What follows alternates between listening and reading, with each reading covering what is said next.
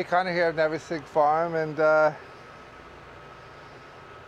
want to talk about fertilizing the tomatoes through the season.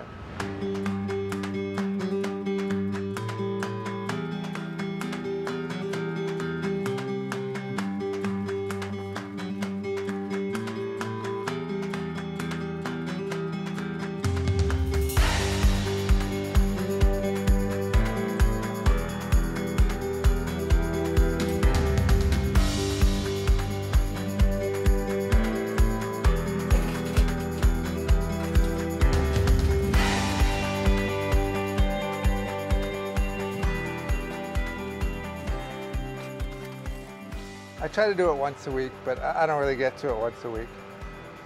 And there's different ways to fertilize, and I fertilize in a few different ways. One is seaweed. This is 100% seaweed, and it just comes in a powdered form.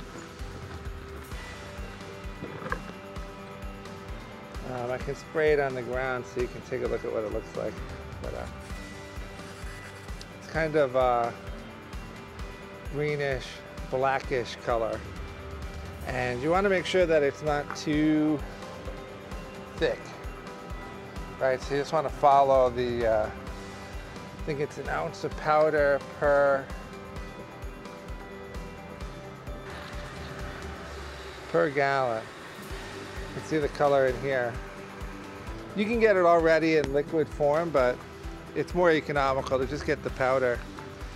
And you know, it goes a long way, right? You just have a little ounce per gallon, and you can buy a few pounds of the stuff and it will last all season, if not multiple seasons. And this is really great for potassium, and I'm low on potassium, so it's really good. And you just spraying the leaves, right?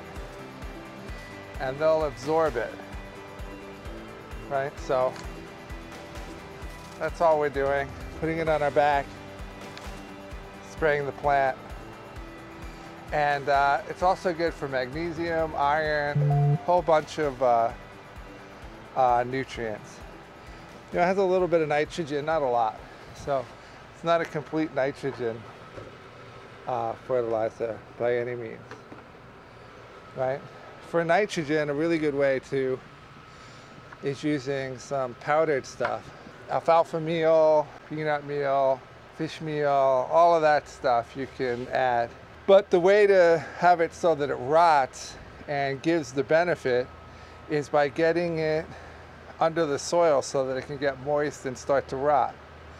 And what I have in this bucket is called Neversink Blend. You can get it from Seven Springs Farm Supply. Just give them a call and ask for it.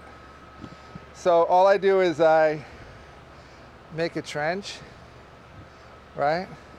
This way I get it down to the roots.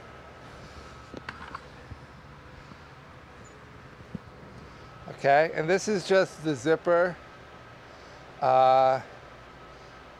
Neversink Tools or Johnny's, doesn't matter which. And all it does is open a trench, close a trench. So you can use it for peas. If you don't have a seeder, you can use it for carrots or radish, closing paper pots, garlic, you name it. But also is great for just, right? So if you missed it, do it again, right? But you can do the whole row at one time, right? And then you just putting it in, and then you just zip it back up, and then it will rot in the ground, providing nutrients to the tomatoes for the whole season. Works really, really well. The third method is doing it through your drip. And I think the only organic liquid is going to be fish emulsion. There may be some others that's made from like molasses and stuff, but that's the most common, is the fish. And you just do that through a fertigation. It's just going to dilute the solution and then suck it up and then put it through the drip tape. You just want to make sure you have stuff that's, you know, rated for drip tape, that's not going to clog it all up. But that's another great way of delivering nitrogen throughout the season. Anyway, so I hope this was helpful, and till next time, see you later.